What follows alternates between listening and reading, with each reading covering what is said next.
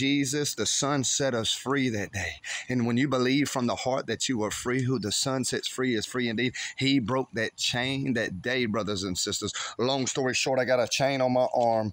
When I first got saved, I didn't know what I was doing. But if you see that chain right there, there's a big spot in the middle of it. I haven't told many people this, but I took a lighter and burned it right there when I first got set free, and I didn't know exactly what I was doing. And then now today I can use it for glory, His glory, because all these tattoos up my arm are corruption, and there's a chain going right to it. And then when I took that lighter and burned it right there, that was God in me signifying that the chain has been broken. All these things, all this dust is now shaken off of my life. And it took a while for me to quite understand that the seed, the incorruptible seed is in me, and God is predestined for us to conform to His image. Hallelujah. So graciously, so kindly. I want to tell you today, who the Son sets free and free indeed. If you believe that from the heart today, if you go ahead and praise God for being set free, all that dust, and lay aside all that dust is just falling off of you right now as you lift your hands up and praise God and thank God for the incorruptible seed, the gift of God that's in you, making you a child of God.